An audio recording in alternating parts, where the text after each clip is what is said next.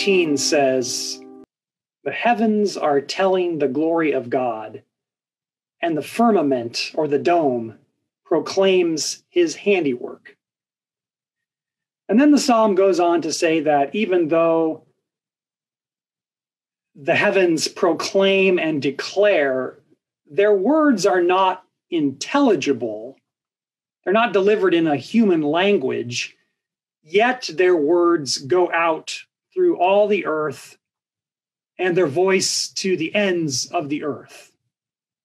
So creation has a voice that declares the glory of God.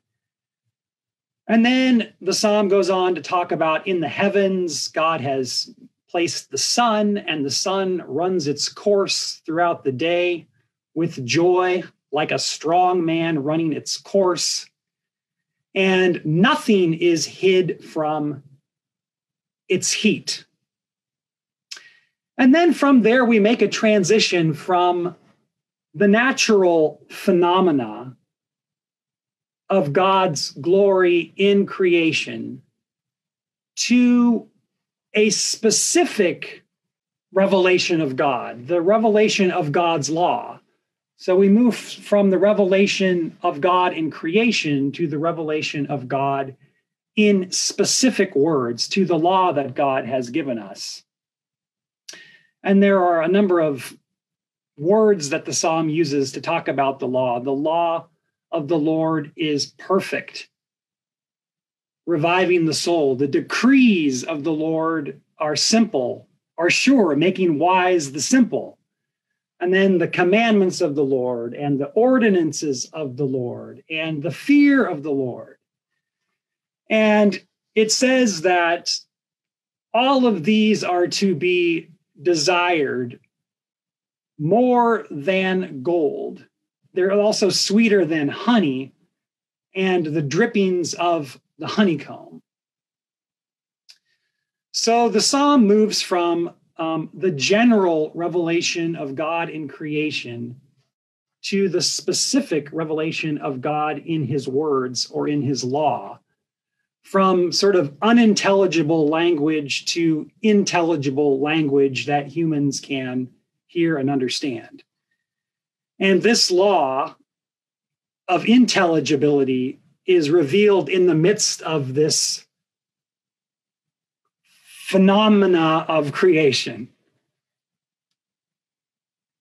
Now, when we see the Exodus text, Exodus 21 through 20, that's the text that recounts the giving of the Ten Commandments. And the Ten Commandments are very specific ordinances that God gave the people Israel through Moses. And they can roughly be divided into two parts, where you have the first five dealing with how the people are to love the Lord their God, and the second five roughly with how the people are to love their neighbors as themselves. And these specific ordinances are given in a context of, again, this phenomena of creation around the people. So they come to the mountain, and the mountain is smoking. There's a fire on the mountain, and the mountain is wrapped in smoke. And there's a sound as loud as a trumpet. And it's in the midst of all of this phenomena, this voice of creation, that then this voice of God in intelligible language is spoken to Moses, and Moses communicates it to the people. So again, here we have this movement from the general revelation to a specific revelation. Now, in the Matthew story from today's readings, Matthew 21, 33 through 46, Jesus tells a parable again. We've been dealing with parables over the last several weeks. And this parable is about, again, an owner who plants a vineyard and does a lot of work to prepare this vineyard. And he leases it to tenants, and he expects that the tenants will produce fruit. And so at the right time, the owner of the vineyards sends some servants to go collect the produce from the tenants, but the tenants, they kill the servants, they beat the servants, they stone the servants. And then finally, the owner of the vineyard says, I'll send my son, and surely they'll respect my son. And so he sends the son into the vineyard, and they seize the son and they throw him out of the vineyard and they kill him.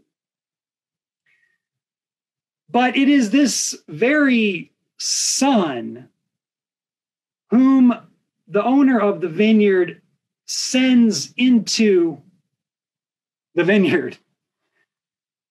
It is this very heir of the Father, heir of God, the very representative of God on earth, whom God sends into creation,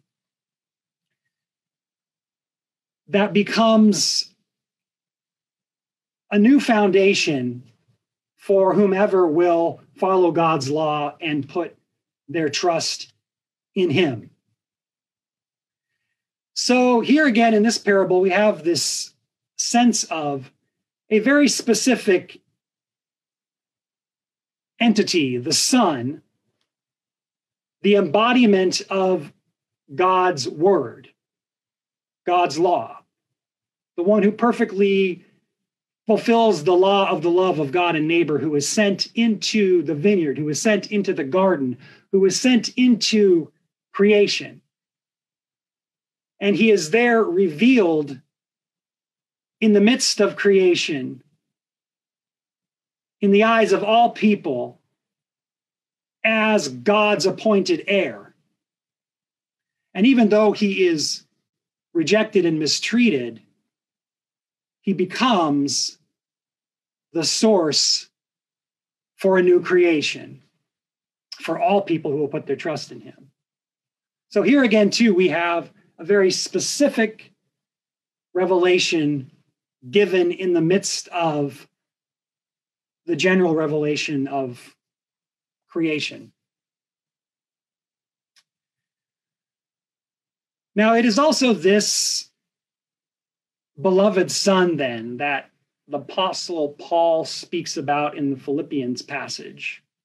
And this Son of God was also born under the law, born of a woman. He was, like Paul, who speaks of himself in Philippians, a Hebrew of Hebrews. He was zealous for the law and to do what was right by the law. And he perfectly fulfilled the law. But Paul, even though Paul was also striving to fulfill the law and had all of his pride in the law and in his identity as a follower of the law, yet he said he desired nothing more in all of creation than simply to be found in this Son, to be found in Christ, and to know him, and to attain to the resurrection of Jesus, and to have all of his righteousness and all of his identity come from this Son of God, who perfectly and completely embodied the law of God revealed to the people of Israel. And so it was for Paul, and it may be for us, that Jesus Christ himself is to be desired more than gold, even much fine gold, because he is sweeter to us also than honey and drippings of the honeycomb. Amen.